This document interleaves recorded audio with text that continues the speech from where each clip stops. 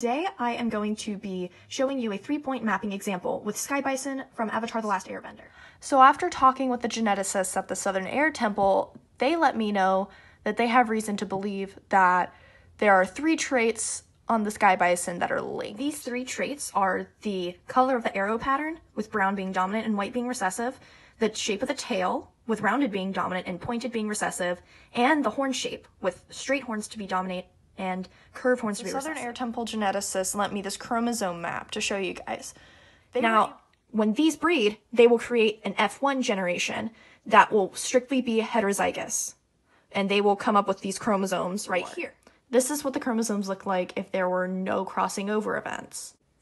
Now, for our first crossover event, we would see that these chromosomes would cross over during meiosis 1 in this region, and it would result in a switch of the arrow pattern alleles. If we were to look at our second single crossover event, this would be happening right here, and as you see, the information for the horn alleles is transferred to the other chromosome. If we were to look at our double crossing over event, we would see that the crossover would happen, as you would guess, in both regions, resulting in these 2 recombinant chromosomes. Now, with this information from the Southern Air Temple geneticists, we are able to calculate the probability of each crossover event occurring.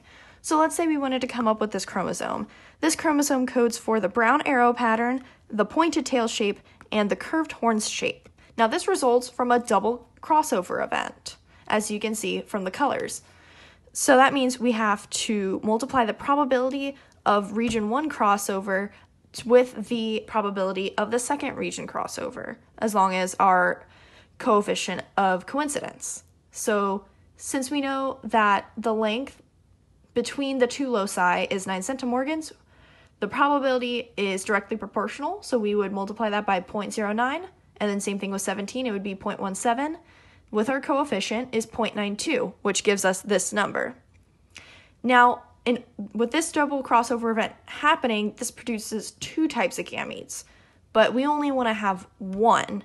So that means we have to multiply our probability by 0.5, since there's a 50% chance of getting this chromosome, which gives us this probability. Now let's say you wanted to calculate the probability of getting this chromosome.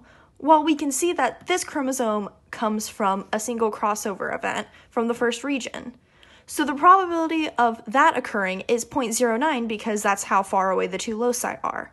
However, we also know that this crossover happens during a double crossover event. So we have to subtract the probability of that happening from just the probability of that region crossing over, which gets us this number.